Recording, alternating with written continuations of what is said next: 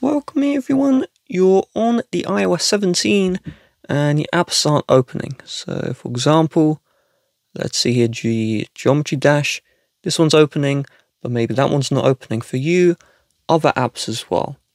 The first solution is you're going to open up your settings and we're going to go to the home page of settings, and I want you to go into General and then Software Update. App developers will intentionally, yes, you heard this correctly, intentionally block their apps working on the betas. The reason why is sometimes when you go on a beta, the app will enable some custom features. There was one time on YouTube where if you were on the beta software of iOS, you could send people money without you being charged via Super Chat. This is real, you can look that one up. And so sometimes app developers will block their apps from opening. That's why they crash. So just update to the public release of iOS 17 and then try again. If it's still not working, then your app developers need to update their apps to work on the new software.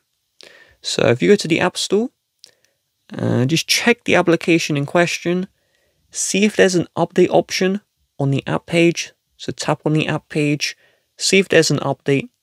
If there is, tap on the update option, and then once the update is done, it should work again. If there is no update, don't complain to Apple. Instead, contact the app developer themselves. At the bottom of the app page, you can see the developer website. Go to their website, try and find a contact, and then once you have that contact, let them know, hey, the app's not working, can you fix it? And the more people that complain to the developer, the more likely they are to fix their app. And then once the update is out, update and you'll be good to go.